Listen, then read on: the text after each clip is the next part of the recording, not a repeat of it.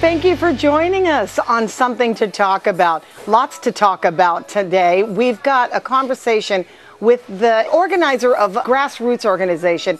We've been having a conversation a lot about medical marijuana on Guam, whether it's going to happen in the next few years. They've put together kind of a plan. They have an idea who on Guam needs to use medical marijuana and the conditions under which they're going to have to get it. We're going to be talking to Andrea Pellicani coming up here on Something to Talk About.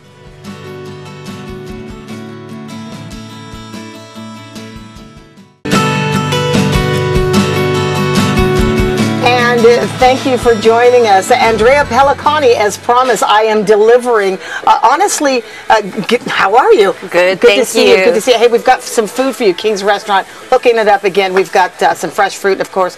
This is the Chesa platter. This is Tanana Chutney, and of course the Chamorro mozzarella sticks. I can't wait to pour the Finadeni all over. Oh, I know. It's so good. Even the tatizas are so good. But thank you for coming in. I wanted to talk to you because the medical marijuana thing is a really hot issue, or not. I don't know. You know, it seems like there's been a bit of a delay in the rules and regulations. First of all, tell everybody the name of the organization that you kind of represent. Well, we are from Grassroots Guam, and our mission is to promote responsible use of medical marijuana and safe access for patients. Okay. And that's all part of what the entire plan for medical marijuana. That's exactly the mission, right? Right. And so, you know, everything should be patient-driven, because without the patients, no businesses will survive. The program is just not going to survive. So we're about creating balance, and we want to promote balance in the industry with big businesses, small businesses, patients, caregivers, all of the above, couriers, bakers, chocolatiers, whatever you name it. We want everybody to contribute to the industry. Now, how did this all start, though? I mean, what were what was happening at the table that you were sitting where somebody said, oh, I know how we could do this. I know how we can get involved. What was that about? Well, you know, we know a lot of people, and I have friends and family in the States that are in the industry. And we've all been aware that this was coming around, so we decided to do some research to figure out how viable, you know, would we be able to participate in the program as well. Yeah. So I mean, by getting in on the ground floor, it makes a big difference, because now you are like one of the people who are in the door at first. Doesn't matter. You know what I mean? There are a lot of people who want to break into the industry. They just don't know how to do it. And they know that it's going to be a profitable industry. By getting in on the ground as quickly as you guys have, you must have needed to assemble pretty fast. Well, we've been actually working on this for a year. You know, our network is in the States, and so we're in places that it's legal to do testing and, you know, come up with formulas for oils and tinctures and whatnot. So all that's already happening. But getting in on the ground floor, yeah, it's pretty important, because we are hoping to put our stamp on the program and to be able to influence our regulators and legislators to put a really good, thriving program together. So tell me, you know, they had the first hearing on this where you guys showed up at the legislature, and there was a lot of gasping over what these rules said to govern the industry. And out of the gate, it sounded... it was expensive, you know, out of reach for a lot of people. Right. It's the proposed draft was cost prohibitive, right? So, you know, once again we're about safe access for patients. Now, patients are finding that it's too expensive. That deletes you know, it kind of deletes the whole access portion.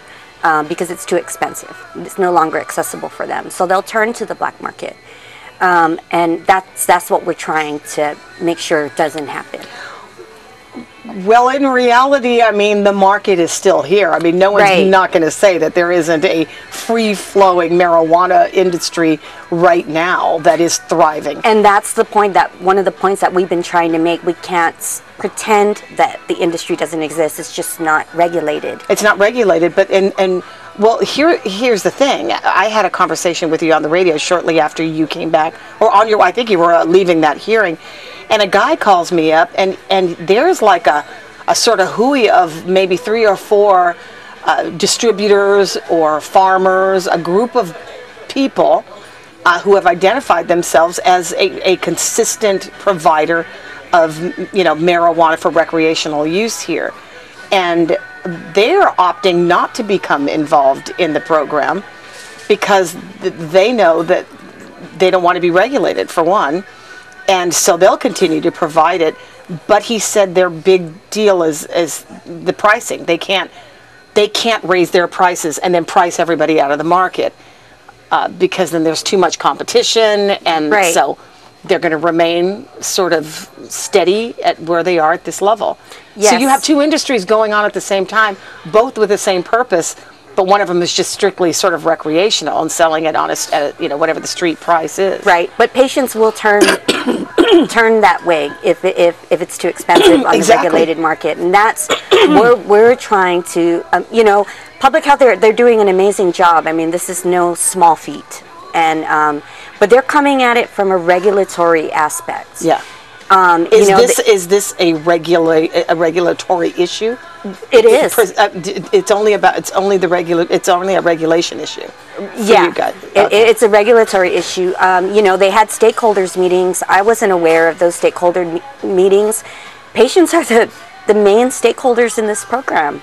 I asked a question at UOG, at the UOG forum, and the question was, who is representing the patients on this advisory board, or who is representing the patients? And Mr. Gillen's response is, we have to be careful with that. But why is that? Well, patients get emotional, right? They get emotional. They have health conditions. They have cancer patients, family members that are ill, dying, under hospice, ambulatory. And so they can be. But there are groups that promote patient advocacy, like us, But what is the issue about patients being identified? What's the worry about that? What do you? Is there a worry about patients being identified? I mean, are you coming across a situation where people who would take advantage of medical marijuana are choosing not to be known or remaining anonymous for now? Is there a stigma or anything associated with that? Well, yeah, I think that's another thing that our group is trying to do, is kind of change the stigma. If you go and visit our page, it's a lot about education and outreach and to change the view of who your cannabis user is. On the recreational market or all our lives, we've had a certain idea or stereotype of what your cannabis user is, but that's really a very small part of the segment of users. Yeah. The average woman on a medical program is about 40, 42, 43 years old. I mean, that's not your standard marijuana user. Right. Yeah. Right. Have you guys put together like a plan of how this is all going to happen once it does happen, once the industry is sort of introduced and the players are all in line? Are you planning on, in some form, to open up a shop or a bakery or something? Is that ultimately? We hope to, ultimately. I mean, and it would depend on the final regulations as far as, how they're going to allocate licenses, registration certificates, and the costs. But all of that's already in there. I mean, you already know this because it's sort of based on the Arizona rules and regulations. So all of that's mapped out. Distribution and who can purchase. Not entirely, because Arizona is a much bigger market. So we're playing cut and paste on a patient base of 3,000 at the moment. No, I meant like there are rules already in place that govern the method by which a person can purchase it or how it can be distributed. I mean, it's already in the rules and regulations. That's all part of the program already, right? Right, but there's a lot of other details, like what is considered organically grown. Is that going to be, addressed by, is it FDA organic, or what are the qualifications for that? What type of pesticides are acceptable? What type of extractions are acceptable? Butane can be dangerous. Is butane extraction going to be okay? There's a lot of little details that need to be clarified before you even finalize your business plan. I really feel like for a lot of people, who grew up in the 70s. I'm like getting another crash course on the use of marijuana. It's very sophisticated. Yeah, it is. I mean, it never was in the 70s is what I'm saying. Right. So, because it was usually used for 60s and 70s for recreational purposes. Like, hey, what's the problem? Light a joint and feel better. But there's so much more that's going into what's happening, that there's a lot of muck that is, now they're talking about a delay in being able to activate that first, store, or that first, paths for people to start using it. Right. And, this was a people's initiative, and one of our concerns was, if I'm not mistaken, Mr. Gillen on Ray's show stated that the AG said the legislature can amend it. Mm-hmm. That concerns me a little bit. It's AAA process. I mean, that's where it's got to be vetted. Listen, we'll talk about that, because I want to see where you think that the legislature might have a problem. You must have an idea about where that is. We're talking to Andrea Pellicani, and we're talking marijuana and rules and regulations. We'll be right back.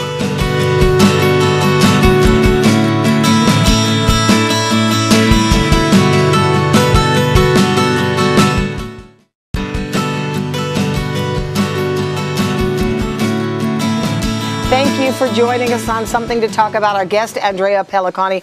The thing is about you, which is really interesting, is that you've been sort of in a public eye, but not in a public eye, because you've been doing a lot of things, but you've always sort of been in the background where you're not. But this is a forefront issue. Of all the times to come out, you're coming out on an issue that is a really big public. I mean, you get a lot of public exposure. Right. My father passed away from cancer.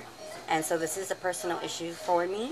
I think it's a personal issue for a lot of people. If I'd have known then what I know now, I wish I would could your have dad? made it more comfortable. Would your dad have smoked a joint or something? He wasn't too old-fashioned, so I think. Yeah, I wonder. Maybe eat a cookie. I wonder too. My mother also passed away of cancer, and in the end days, the end weeks, it was very difficult to watch somebody deteriorate in front of your eyes, and the pain that they endure. By the time we took her to the hospital several days before she died, I think the doctor said, you're not taking anything. How are you enduring this? But Chamorro woman, martyrdom, right. How Chamorro women, and when this subject, I wanted at the time to introduce the possibility to her, but I thought that she might have been too conservative, so I never really introduced the possibility of doing something like that. But I think that now, like you said, if I know now then what I know now, then I probably would have pushed it. Here's a brownie, here's a cookie, here's a something. Probably just pushed her without her knowing. That would have been hilarious. But so it's a personal issue for you. And it's a personal issue for your family. Was this a whole family venture? Well, no, not really. It's just as I started to learn more about it, I wish I could have done more to help my dad be happier and more comfortable. Yeah. But do you think, okay, let's talk about that stigma for a second before we talk about what the possible legislative damage would be to the rules and regs. Do you think that there are people of our parents' age group that are currently using? Yeah, they are. There are people with arthritis, cancer patients, epilepsy. There are people out there, they are starting to now find out who we are and starting to contact us saying, my condition is not in the program. How can I get my condition on the program? And that type of thing. So that's the type of outreach that we're doing. But if the condition isn't on the program, they're still going to get it either way. They're going to get it, which is why we want to try to figure out a way to do it right. Do it right. So what's the worry about the legislature getting their hands on it? Well, it's just the principle of the matter. I think the people voted on this, and I'm not sure what the point is. I see what you're saying. The people voted on it when they wouldn't take it up when it was before them. Right. They sort of tossed it off as a referendum. And so does your opinion matter now? Did I just say it for you? Well, yeah, in a sort of way, but the people did vote on this, and if they're going to amend anything, the people should know about it, have a say. I mean, they voted for this, so There are things that can be improved on the original bill. There needs to be some sort of allocation for lab diagnostic licenses or processor licenses. And so when they drafted the regulations, they made it clear that they couldn't allot any processor licenses because the law restricted them from doing so. So those are improvements that can be made, and we think they should be made, but because the people voted on it, I think it's just more of a principle issue. You think that they should just enact the rules and regulations, give it a chance to play it itself out, and then find out, look if there are other problems that surface from that you just in a kind of fell swoop make amendments to it? Do you want to just see them do it now? I'd like to see the program launched properly, and whatever process that's going to be. What about time? Because if they're talking about delays as long as 2 years, did I hear that right? I think 2 years is a little excessive. I mean, I think people would be okay with a few months if it meant launching the program properly, you know, making sure that everything's in place as opposed to rushing it.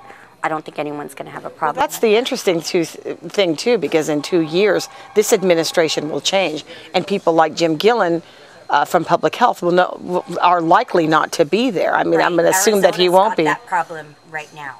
Arizona has that problem right now, the public health. Switching horses in midstream, right. Yeah. And so they've got issues with their programming, their software, which is the code that we're trying to take as well. And so, you know, that's just a whole other issue. Yeah, that's a whole, yeah. So what are you going to be doing in between now and then? I mean, what do you do when you're kind of at this, in this place? Well, we're trying to grow our outreach. We want to hear from the community. And that's been a difficult thing because a lot of people are a little nervous to talk about it. They're a little nervous to come out in front of it. I mean, there are people out there, doctors, lawyers, who kind of want to ask questions or find out more, but they just don't really want to come out in public and do so. Why? What's the scare of it? Well, you know, with lawyers in particular, they can't really talk about it. I mean, they run the risk of being disbarred. I mean, it's really conspiracy. Oh, because yeah, it's right, sure. So that's one issue, and then doctors are, you know, it's a licensing issue, really.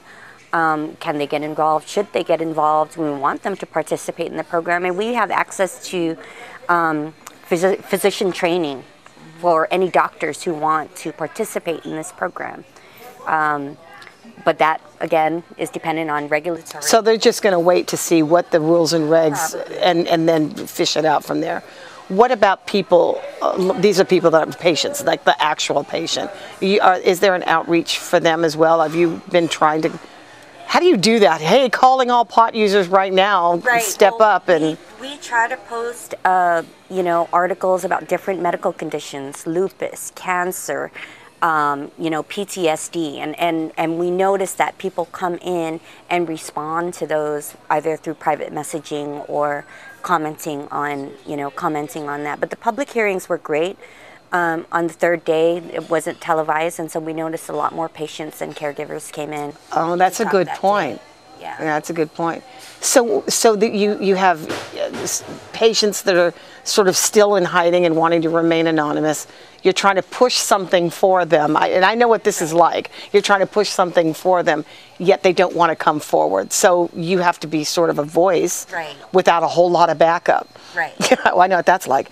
Yeah. So how long can you last? How long? You know, where's that going to take you? How long do you last? Well, we hope that when the program launches, we would like to put in an application for something. Once again, that would depend on what the final regulations and the costs, you know, come down to. If we can build a business model that we think that will be sustainable, I mean, that's our ultimate goal. If not, we may continue to just do patient outreach and try to get involved with groups. We hope to someday soon talk to Guam Cancer Care, and it's difficult because they receive federal funding. These types of groups receive federal funding, and so they're concerned that their funding would be at risk, and it's just all this catch-22. Do you think that there can be built an underground industry, adopting some of these rules and regulations, some of the things that would fit into the personality of the goal? Well, And I mean, and I would assume that there is a bit of that going on now. There's an underground industry already. yes. And these are, I mean, become and a little bit more sophisticated. and it's an on the up and up. These are like people, we're not talking about people using recreational. That's a whole nother industry. But there is already, don't you think, a medical marijuana underground industry? There is. Yeah. There is. Once again, we promote safe access, and right now their access is not safe. They need to be sure that what they're taking doesn't have pesticides, especially if they're smoking it. You know, that's once you have the combustion, chemical change happens, and we don't know what happens to pesticides. But these are people, again, people who have contacted me. My family member has epilepsy. But these growers know this, though. These growers know how they can do this organically. Right. And they can already be providing the crop. Right. And, you know, going back to one of the points I made at the hearing, you know, best practice doesn't come around because of good regulatory, you know, it comes around because of good competition, good, healthy competition. And once the regulated market goes up and the quality of the product, I mean, and it goes back and forth, the black market will raise their quality and drop their prices. And so, you know, we want to make sure that price-wise, the regulated market can compete, because once again, patients will turn to whatever they can afford. Yeah, and that's usually the case. It's like shopping for groceries. Right. It just, you go to whatever store's got the best sale.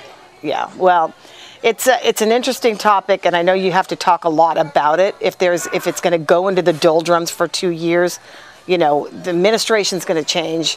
The whole face of it, it's going to change. The landscape will be completely different in 2 years. Do you think this is going to be something that will survive if there becomes a dormant period where they still need to look at it? I don't think that delay will be up to 2 years. I mean, public health, once again, they've done a good job of you know, putting together what they have. There are still components that need to be worked on, especially the diagnostic component. We want to make sure, I mean, even nationally, that's a problem. Coming up with standards, how to put together what is a standard sample of cannabis when you're testing it. Yeah. The flowers on the top are different from the flowers on the bottom, different from the flowers on the plant to the left of this. Yeah. You know, and so, you know, putting together what qualifies as sample, basic 101, they still can't figure that out yet. Yeah. So, you know, doing the best we can here with the best available resources out there. I mean, we just need to keep networking with those people that could help keep us. Plugging at it. Yeah. Well, thank you. Thank you. You're so informative. I'm trying to be. You are. Thank you for joining us too. Have a good evening. We'll see you on the radio.